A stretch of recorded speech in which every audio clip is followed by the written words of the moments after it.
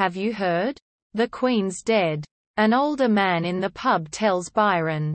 Mackie. And the adventure to find the hoards of cash in Golders Green's mattress.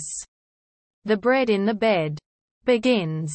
Byron is a self-described lazy bastard who came to London from Belfast in search of gainful employment, which he has found in the form of performing sexual favours on older gay men to supplement his giro.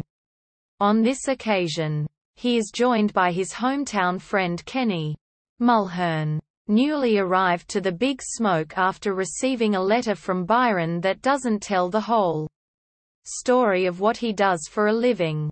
This is Kenny's first visit to a gay pub, but it's not his last in fact. Kenny turns out to be better at this gainful employment lark than Byron. Except that Kenny is so talented. He accidentally shags men to death.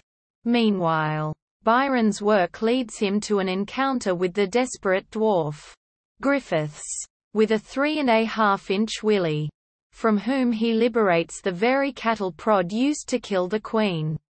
Prayed, who, it transpires, became the lover of Golders Green. Godly, because he passed Golders Green's really hard, really long Red Bull test. The Queen was killed on a Friday evening while Golders Green, an otherwise Orthodox Jew, was at Sabbath services. The plot thickens and the dead gay guy count rises, as more people begin to look for the bread in the bed. Not least including the Iron Lady, Shaman, and several accomplices, who manage to find the bed but there is no money in it. Then, Kenny remembers.